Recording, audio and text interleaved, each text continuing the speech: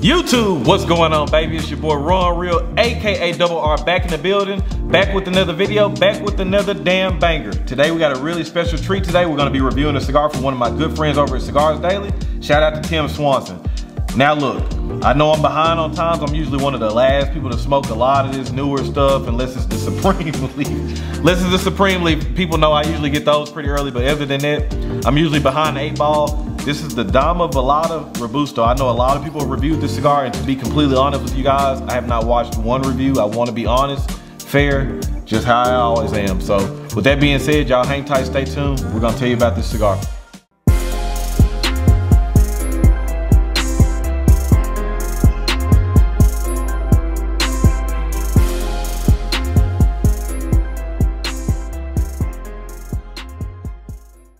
All right, so we are here with the Dama Valada cigar. This is the Robusto Vitola. This is from American Viking Cigars, which most people know. Trust me, I'm sure most people that are watching this episode of my show right now know Tim over at Cigars Daily. He has this company called American Viking. Shout out to him.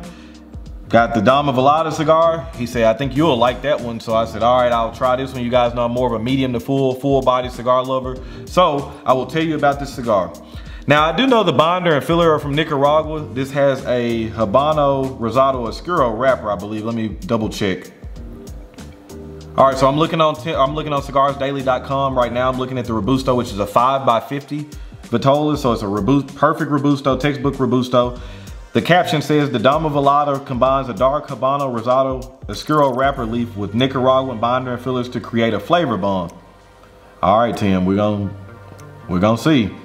Gets powerful notes of espresso, leather, dark chocolate, and vanilla sweetness from the wrapper leaf. The Dama Valada may be a veiled lady, but she's strong and ready to take you on a flavor adventure that ends with a powerful final third. Now, you guys know I'm all power. I like strong cigars, so we are definitely gonna put this to the test. MSRP on this thing is $9, and from the stars, it's almost 5 stars, but it looks like it's at that 4.75. There's a little bit of white showing in that last star, so overall, it looks like everybody's enjoying this cigar. So without further ado, we're gonna cut it up and see what we got. Now, looking at the cap, it looks like it's a kind of it's a double cap, but a little sloppy on this side. So it looks like we got a double cap. We do have some visible seams, but they are tight visible seams. Got some veins present too, and we do have a little bit of tooth. Not really much coming off the wrapper. I brought me a little port along the journey, but I'll probably start drinking that a little bit later. I want to see what the cigar has to offer first.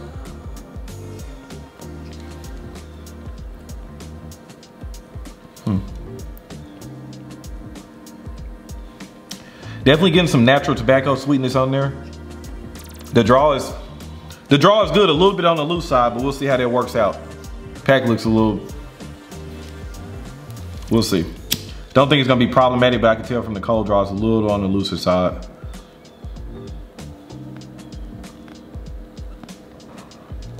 All right, I think we got us a good light.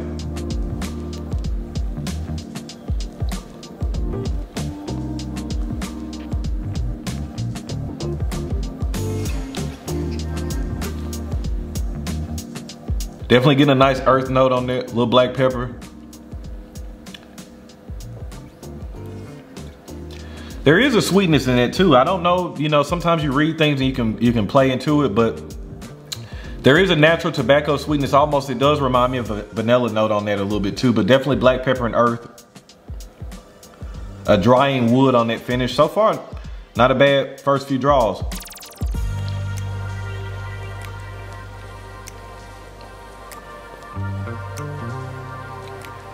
Not bad, Tim's. So far, it's pretty good. All right, we'll keep on smoking, get through this first third. Let you guys know about body, flavor, strength, all that good stuff. So y'all hang tight, stay tuned. All right, so we're making our way through this first third of this Dama Valada Robusto. Hey man, I'm not hyping this shit up. This is a really good cigar. This is, I don't know if it's because I've been smoking a lot of subpar cigars in the past day or two. And that's another thing I've mentioned before too. Sometimes when you get to smoke cigars that are a little bit average or subpar, and then you finally get a cigar that's really good, you can definitely tell the difference Draw and performance on this thing has been spot on, as you guys see. Robusto, no touch-ups, relights, razor sharp burn, great draw, good flavor on this. Still getting a nice wood, still getting some black pepper. There's a nice natural tobacco sweetness.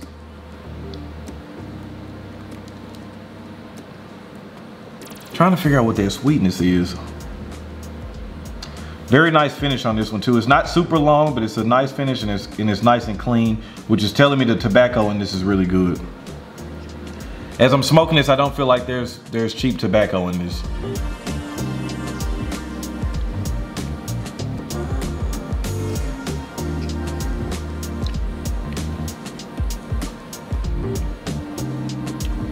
Definitely a sweetness there. It's almost like a cocoa powder, but it's mixed in with something too. It's not a creaminess. It's like a brown sugar is there too, a little bit too. It's definitely a sweetness though. This is very nice.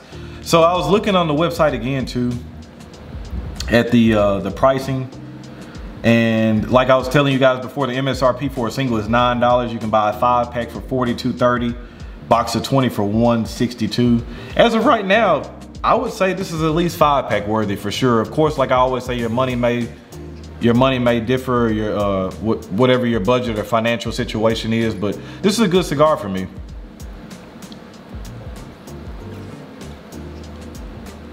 Yeah, that sweetness and that black pepper is merging really well together.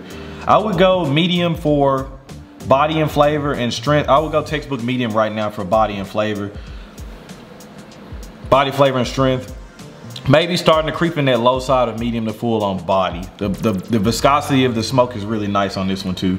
So we'll keep on smoking, get through this second, third. I'll come back and let you guys know if any changes, so y'all hang tight.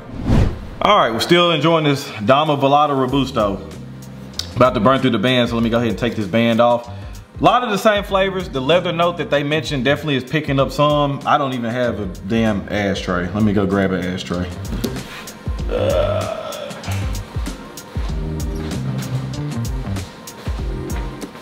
We'll grab my nice one. So, as I was saying, you're getting more leather notes. You're still getting some natural tobacco sweetness. I'm getting a lot of still wood, black pepper. Still a very good cigar. Still would definitely say medium to full, low side of medium to full for body.